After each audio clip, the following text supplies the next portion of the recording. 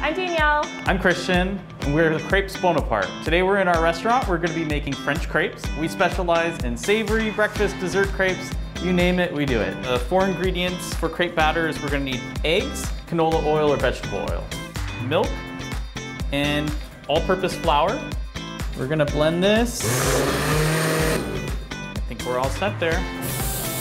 We're going to pour on the crepe griddle here a medium-sized pancake. We're going to spread it out to the edges of the pan.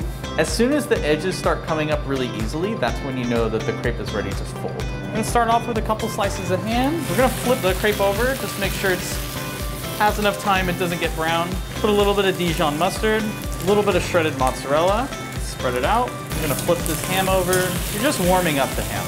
Set it on the crepe, fold our crepe into a nice little triangle there. It's your traditional ham and cheese crepe. We hope you enjoy your ham and cheese and hazelberryana crepes. You can find all the ingredients to make these at Smart and Final. Bon appetit!